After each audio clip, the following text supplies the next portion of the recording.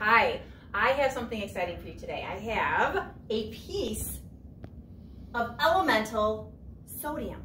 Yep, elemental sodium, atomic number 11. Do you know the symbol of sodium? Capital N, small a. Now this piece of sodium I'm going to put into this beaker of water and we're going to see what happens, okay? Let's go.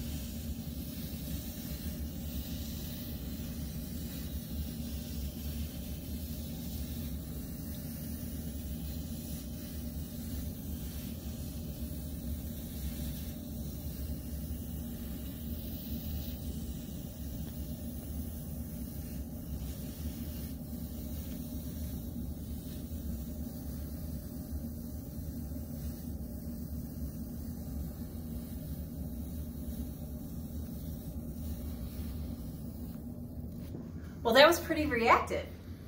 I mean, I can almost imagine if that piece of sodium was even bigger, that reaction would have been even bigger. But you know, that got me thinking, do you know you have this in your house? You have sodium in your house. In fact, it's right in your kitchen probably. It's in your table salt sodium chloride.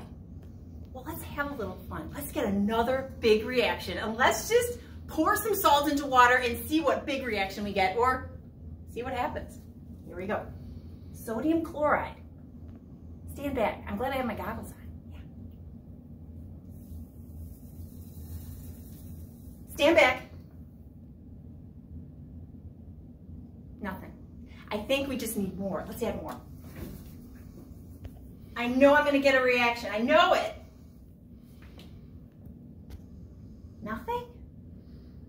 All right. That's the question of the day.